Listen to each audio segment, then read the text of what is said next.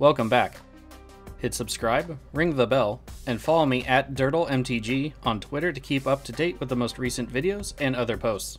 You can help support this content by hitting like and share, and by checking out the links in the description below. Alright, it's time to dirtle. Greetings. Today we head back to Ravnica for a revisit with our favorite sergeant, Borca. Subject to our ethereal investigations today, and containment possibly, are Malcolm and Breeches, the Reaper King, and Xur the Enchanter. The Reaper King wins the die roll and drops an Ion. They cast a Jawbone Skulkin. Ah, good old Eventide. Xur plays an Island, and they cast Ponder. I draw Plains, and simply drop it to the field for the turn. The partner player drops a Training Center to the table, and they cast Mystic Remora. Back to the King, and a Forest enters play. Fang Skulkin is then cast. I wonder if we will get to experience a full field of Scarecrows. The player moves to attacks, and swings the Jawbone Skulkin into the Xur player for 1. Glacial Fortress hits the field for Xur. They then cast Spirit of the Labyrinth, stifling extra card draw. To me, I draw Impact Tremors. I drop a mountain and cast an Arcane Signet. Mystic Remora triggers for the first time. I can't pay the tax, and the partner player draws a card. 2 of the partner pirates, and they pay to keep the Remora around on their upkeep. In their first main, they drop an Izzet Boilerworks, bouncing the Training Center back to their hand, and pass. The King drops a mountain to the field on their turn. Tyrion Mauler hits the stack, and they move to attacks. Both Skulkin are swung into the Xur player, who takes 3 damage. Back to Xur, and Garreed Sanitarium hits the field. In combat, the Spirit swings into the partners, and they take 3. I draw Pulveros God of the Forge for the turn. I then drop a mountain, and cast my commander, Borca. The partner player's turn sees them let go of their Mystic Remora and hits the bin. They then replay their Training Center, and then cast Heuristic Study. Tyrion Mauler triggers for the first time this game, but in response to this, Xur casts a negate on the Heuristic Study. The Mauler triggers again, and the turn ends with the Mauler getting 2 1/1 counters and Heuristic hitting the yard. The Reaper player casts a Wicker Witch for their turn and proceed to attacks. They swing with everything able at Xur, and the Xur player drops to 28. Xur's turn sees a Swamp to the field. Hold for Ransom is cast, getting the Mauler a new counter. The enchantment comes down into play, enchanting the Mauler itself, ending the threat for now. Xur moves to attacks, and swings their Spirit at the pirates again, dealing 3. To me, and Bellow triggers for an exile off the top card of my deck. I exile a Fiend Hunter, and draw a Thematic Compass. Noticeably, this helps me get around the Spirit of the Labyrinth's draw restrictions. I cast Talisman of Conviction, and follow that up with the Fiend Hunter from exile to keep it around. When the Fiend Hunter enters, I exile the Fang Skulkin and pass. A mountain hits the field for the pirates, and then an Amphin Mutineer comes down. When it does so, it exiles the Spirit of the Labyrinth, replacing it with a 4/3 Salamander Warrior token. To the King, and a Plains lands on the table. Farmstead Gleaner comes to the field, and the player moves to combat. Wicker Witch and the Skulkin both attack the Xur player, and the Xur player intercepts the Skulkin with the Salamander token. Otherwise, the Xur player takes 3 damage. Xur's turn has another island to play. Their commander graces the stack, and the Mauler continues growing. My turn brings me a Giant Killer to exile, and a Sacred Foundry to hand. I drop the Foundry and take 2, and then cast Chop Down, targeting the Salamander Warrior. Getting ahead of myself, I tap mana for another spell, but the token dies all the same. With that said mana though, I cast Pulveros and pass the turn. The pirate partner has a Path of Ancestry to play. Departed Deckhand comes down, followed by Ketis, which is worrisome. Reaper King's turn has them casting a Ghostly Flicker, targeting the Mauler and the Gleaner. They blink, and the Mauler is weaker now, but now freed from its ransom effect. 2 Xur and a Plains comes to play. They move to combat afterward and swing their commander at the Reaper King. When they attack, they get to tutor up an enchantment that's 3 mana value or less, and they search up as Kanta. Reaper King ends up taking 1 commander damage from the Xur player, and in their second main, Xur casts Solitary Confinement, and the Mauler continues its growth again. My turn has an Angel of Finality to exile and an Aligned Hedron Network to hand. I cast the Giant Killer from its exiled adventure, and when it comes into play, Pulveros does the thing. I then cast the Angel from exile, damaging my opponents again. I also exile the partner player's graveyard. To combat, and I swing the 4-powered Bell Borca at the partners, dealing 4 commander damage. In the second main, I cast the Mad Compass and pass. Breeches hits the stack for the partner player, and they get to scry thanks to the Path of Ancestry. In combat, the Depart deckhand comes at me, and the Amphin heads over to Zur. I can't block the deckhand and take 2, and Zur shrugs off the damage thanks to their solitary confinement. At the end of the turn, Zur activates the Sanitarium, and I draw a duplicate and discard Impact Tremors, thinking I can get it back later with Sun Titan. Moving to the Reaper King, and Xander's Lounge is dropped to the table. Lowerbound Scarecrow then hits the stack, and they pick red as the color. If they control no red permanents, that creature gets sacrificed. They move to attacks, and swing the Witch, Gleaner, and Mauler at the Zur player. Zur again shrugs off the damage, and I hope to draw some removal for that particular enchantment. Back to Zur, and they discard for the confinement and discard for Azcanta. 2 immediate attacks, and Zur does the swinging, touring up a Necropotence. It is activated 5 times after it comes into play and before combat damage. The Reaper player then takes another commander damage from Zur, and the turn ends with Zur gaining their 5 exiled cards from the Necropotence. My turn exiles Underworld Breach, and I draw a Banish a Priest. I activate my Compass and grab a Plains to hand from my deck, and then drop the land. I pass without attacks. The Pirates summon their other commander, Malcolm Keen-Eyed. They get to scry, again thanks to their ancestry, into the red zone, and Breeches is sent into the Reaper player, and the Dockhand continues running into me. The Reaper player can't block, but now I am able to thanks to my commander, since it's a spirit. The Reaper takes 3 damage, and Kedis, Breeches, and Malcolm trigger. Breeches and Malcolm trigger once again for Kedis' trigger resolving, and the partner player exiles a Skullmut and a Mountain while gaining 2 treasure. In the second main, Merchant Riders comes down, and with its ETB, they try to keep Zert tapped down for as long as it remains on the battlefield. Scoodles goes to exile, and the turn rolls over. Reaper King's turn sees Scarecrow hit the field. Farmstead Gleaner is then untapped with its own untap ability, adding a 1/1 counter to it. They pass.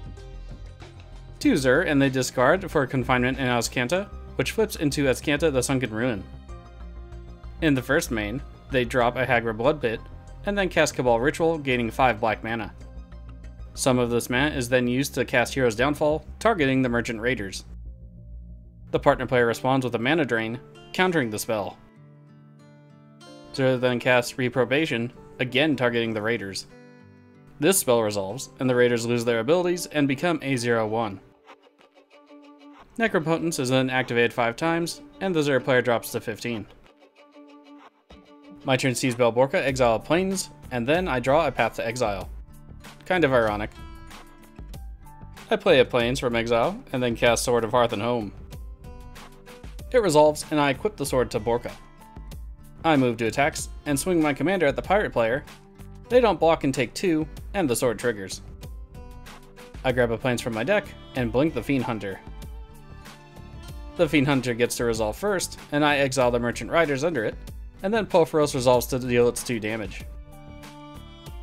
I then cast Banish a Priest, and go to exile my Fiend Hunter under it, but having misread the card thinking it was like another Fiend Hunter, I decide just to target Zur. Pulveros triggers again, and does the thing. I pass with mana up, and the Mad Compass flips into the Spires of Araska. Life total stand at 20 for the Pirates, 27 for the Reaper, 14 for Zur, and 32 for me. 2 of the partner Pirates, and Mana Drain gives up the free mana, which happens to be 3 colorless. A flavorful Coastal Piracy comes down, and they move to Aggression. Malcolm swings along into the Reaper player, and damage is good. They deal the 2 commander damage, and gain their exile, draw, damage, and treasure triggers. They exile some lands, and play the Clifftop Retreat from exile. Sol Ring comes down during the second main, and they pass. The Reaper King attempts to resolve a Panharmonicon, but Zur is ready with a Saw It Coming. The spell gets countered, and the turn rolls over. Zur begins with discarding a card to Solitary Confinement. Mind's Dilation hits the stack, And again, the counters fly with an Arcane Denial out of the pirate player. Back to me, and the partner player and Xur draw some cards from the Arcane Denial delayed trigger, and I exile Otherworldly Journey and draw Oblivion Ring. I cast the Journey and blink the Angel of Finality out until the end of the turn. Moving to attacks, I swing my commander at the pirate player again, and in response to no blocks, I pump my creatures with Pulveros just once. Borca hits for 7 commander, and the sword triggers. I grab a mountain and blink Borca to untap them. I re-equip the sword in my second main to my commander, and then cast O-Ring. Once that's in play, I use the trigger to exile Solitary Confinement. At the end of the turn, Angel of Finality returns, and I exile the Xur player's graveyard. Pulveros continues his slow burn, and life totals stand at 9 for the Pirates, 21 for the Reaper, 13 for Xur, and 30 for me. The Pirates begin their turn with a Vandal Blast on Overload. There are no counters this time, and the artifacts hit the bins. In combat, Breeches swings into the Reaper player, and Malcolm into the Xur player.